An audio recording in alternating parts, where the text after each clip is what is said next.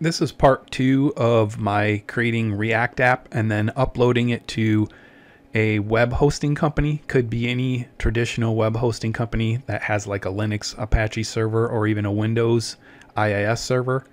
And then I will show using a FTP client to upload it. So let's take a look.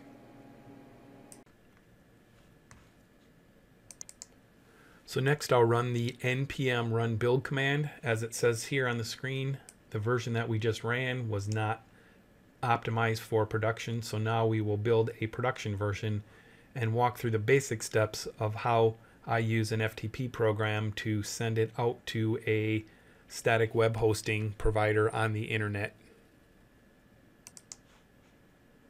So here we go, npm run build, and hit the enter key. And again, this will take a little bit of time depending on the speed of your computer. So the build is finished and you see some basic information here on the screen about the files that were built.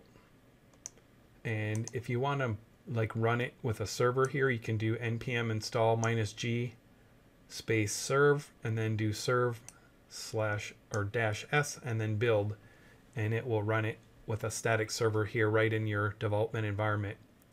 But what I've done is I went ahead and opened up an FTP program, and off screen I created an account, an FTP account on an actual server, a domain name that I'll show here in just a minute.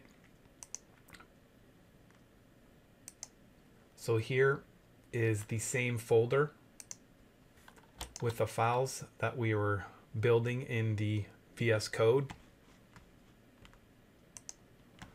So I wanted to point out the directory that we're in, ctemp/code/youtube-app. And let's remember the name of the application or the title of the page, which if we scroll down here, we'll see it's called YouTube app. So let's go ahead and open up the FTP program and show how I transfer files up to a web hosting company. So here you can see we're in the same directory that I just showed in VS Code. And so all of our files are here that it built for us, the index page, the logos. If we go into the static folder, we can see all of these files here. The JS files, the CSS files, and any media files, our basic logo. So that's what we're going to upload. Now I already uploaded it once, so I'll go ahead and delete these files. It'll just take a second.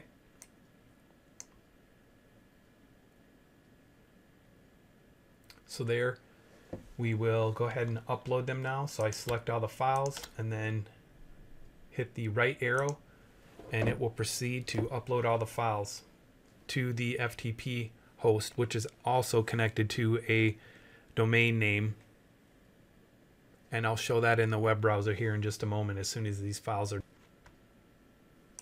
So then here is what the application looked like on our local machine, and we can see here it's now running. It's called YouTube app, and it's on a domain name called scottsYouTubeVideos.com. So that's basically it in a nutshell of how you create a new React application, make some basic changes, and upload it to a web hosting company that deals with static websites such as this React static website. If you like this channel, please like and subscribe and hit the bell icon to be notified when I post new content.